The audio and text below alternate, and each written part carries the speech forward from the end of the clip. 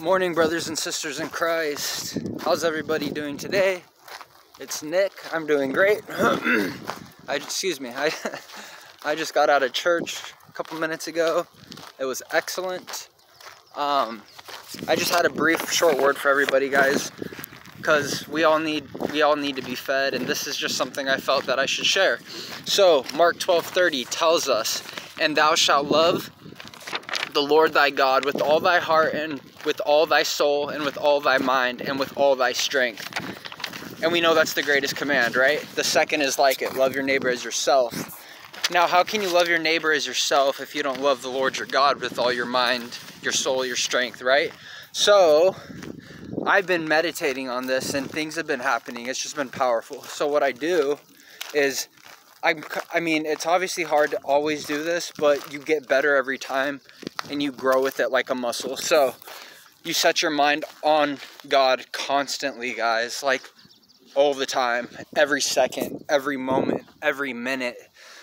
When I'm walking places, when I'm driving places, when I'm working, everything I do unto the Lord. There's a scripture, I can't remember which one it is exactly, but it says, do all things as if you're doing it unto the Lord, like as if you're doing it for Jesus. So while I'm working, I'm doing a little construction gig right now. As I'm doing the gig, I'm literally doing it as if I'm doing it for Jesus and unto him. And it's not hard to understand. It's actually really easy. It's as if Jesus is right there and you're doing it for him. And I promise every soul that truly loves Jesus and wants to make him happy and proud and just love him, you would do it with good heart. You do it out of love. You don't do it because it's an obligation. You do it out of love and out of just the joy of the Spirit. The Holy Ghost just moves and dwells inside of the believers, and it makes things so much easier, guys. You just have to move with it. But again, going back to the scripture, I'll read it again. This is Mark 12:30. "And thou shalt love the Lord thy God with all thy heart." You have to love him with everything, guys. With your whole heart and with all thy soul. With your whole soul, guys. Everything. And with all thy mind and with all thy strength. You guys, we have a lot of strength in our bodies every morning. We have a lot of... The thing is with unbelievers, or even a lot of believers, which is unfortunate, is they watch Netflix, they watch TV shows, they listen to all this garbage music. They live a worldly life when we're called not to live a worldly life. We're the light of the world, guys. We're not supposed to be part of it. What communion does light have with darkness? None. You compare light and darkness, they're two completely opposite things, guys. And we're the salt of the earth. We're the light that God called us to be. So, since I was reborn almost 2 years ago, August 2020 is when I was reborn. I put everything aside. My desires changed. I didn't watch Netflix anymore. I didn't watch garbage on YouTube. I didn't listen to all the rap and all the disgusting music that's derogatory and just puts garbage in the mind. Because garbage in, garbage out, guys. It's so true. And it's like, would any of that stuff glorify God? Because we're going to all stand before him. For it's appointed for man to die once, and after that the judgment. So when I'm being judged and I'm standing before God, and he shows me everything that I was doing with my life, and it's not glorifying him in any way, I feel so bad. That's me personally. You guys are everyone's different, obviously, but I want to shine. I want to be that light that just is a flame walking through the earth. I want to, as I'm walking, guys, like people will look at me a certain way. It's because the Holy Spirit dwells inside of us, and the darkness doesn't comprehend the light. And it's like, they don't understand what it is, but they know it's different. They know it's something unexplainable, and it's because the carnal mind can't comprehend the things of the Spirit.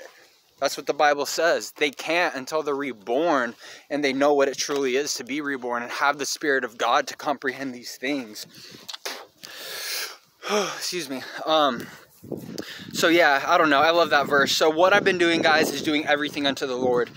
It's hard at times. Yes, it's not easy.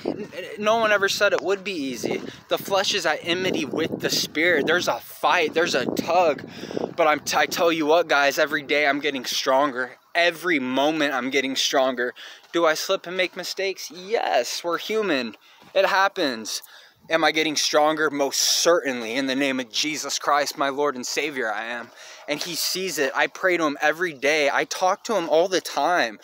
People probably think I'm crazy, and it's like, that's fine. The Lord knows what it is. I'm in love with Jesus, man. And it's like, as believers, you should be too, because he's our King, he's our God, and you should want to make him happy, because we're the ones that he called out of the world to be his light. So, gotta be strong and push, guys. We got this. We got this. I'll read you another scripture. John 15:4. Jesus tells us, abide in me and I in you. Same thing. We have to abide in him, guys. Abide in him and he will abide in us. And he's already in us, but man, it grows. Like I said, it's like a muscle. When you go to the gym, guys, and you work out, right? You're doing curls. What happens over time? If you go to the gym 4 times a week and you do your curls, right? What happens to your arms over the weeks? They get bigger, they get stronger, the muscles grow. The same thing happens to your spirit, I believe. The same thing happens when you meditate on the Word of God and are constantly walking with him and moving with him.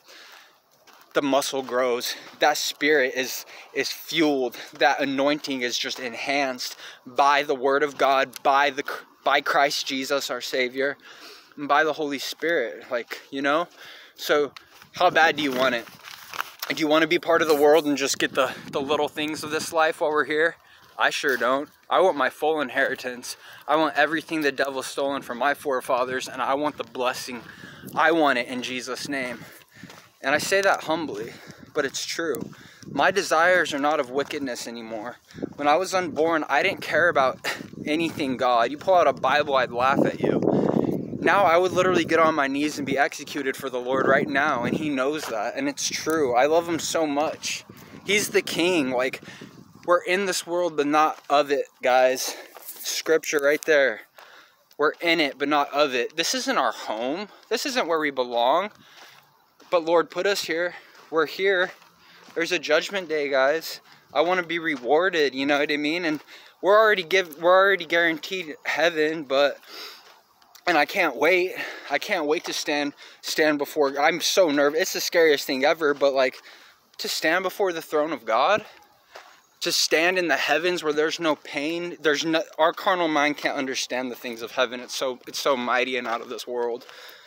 But angels, seraphim, cherubim, the wings, the holiness, the light, it's like I melt at it. I weep at it because I crave it so bad, guys. So I urge each and every one of you to practice abiding in God constantly.